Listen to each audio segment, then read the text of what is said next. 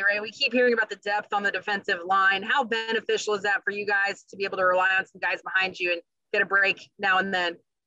Oh, it's great. I mean, these new guys coming in are really excelling quick. I mean, they're picking things up really quick. I think we've done a good job at stuff that like we struggle with at the beginning. We're getting them on a fast track, and they're picking things up really quick. Jacob? Hey, Ray, kind of staying on that, you guys are returning just a ton of, depth, a ton of experience from last year's team on the defensive side of the ball in particular. What do you think the kind of ceiling is for this defense and how good you guys can be? I think we can be one of the best. I think the way we played in that bowl game really showed what we can do. I mean, we just have to put it all together. We have to play with that whole 11 on the field, everybody getting to the ball, everybody doing their job. I think if we do that, we can really shut down some offenses this year. Quick follow-up too, if you don't mind. Can you just walk us through what you were working on in the offseason, maybe just offseason grind, kind of specific things you were looking to kind of develop and take to the next level in terms of your game specifically?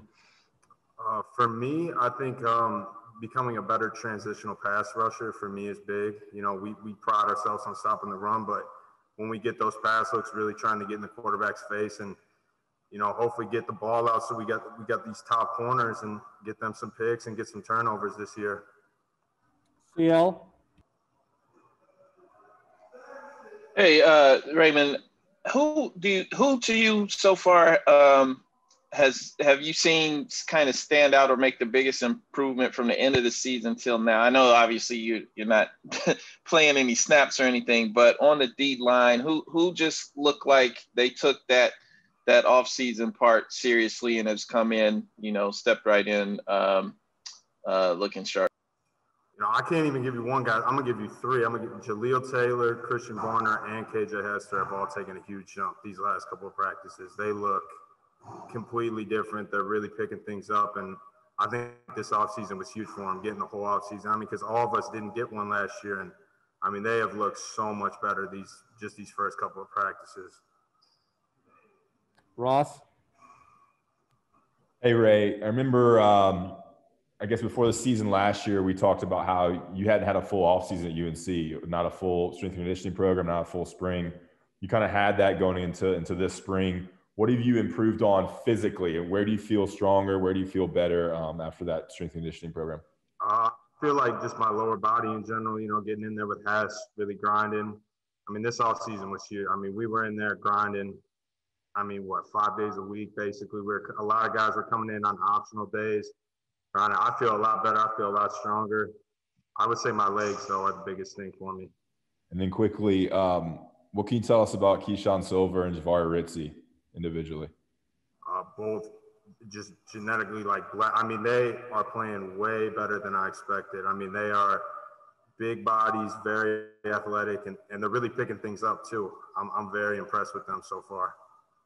Greg Hall?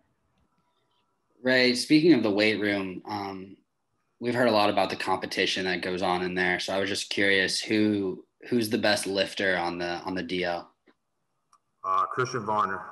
And then Samari, I mean, he's out right now, but I would say Tamari or him. They're both very strong in the weight room. And then with Tamari Fox out, that's a perfect segue into what I was going to ask. Who have you seen kind of rotating in his spot and trying to earn their way into a potential starting role as he's out? Miles Murphy has done a big jump. A lot of guys are rotating in. We're bouncing around positions just because I think this year with the depth we have, guys will be able to switch positions, get different groups in there. And I think we're just going to be able to rotate, have different groups, and just be able to tie our offensive lines and have fresh bodies in there the whole game. Anybody else for Ray? The other two players are here and ready. Yeah, and then lastly, Ray, what do you view your role on this team coming into another year for you? Be a leader for these guys. I've been really trying to help them pick up things that I struggled with at first and just be a leader for us and be somebody they can count on and be there every game.